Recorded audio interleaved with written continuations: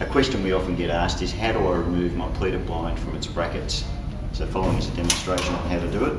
I'm utilising a ladder to reach the blind. Take the lift cord and raise the blind so it's in its fully up position. Lock it off.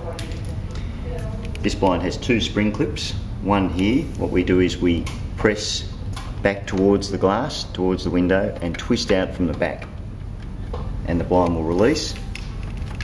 Do exactly the same with the other clip. Press towards the glass and twist out from the back. The blind comes away. And that's how you remove a pleated blind from its brackets.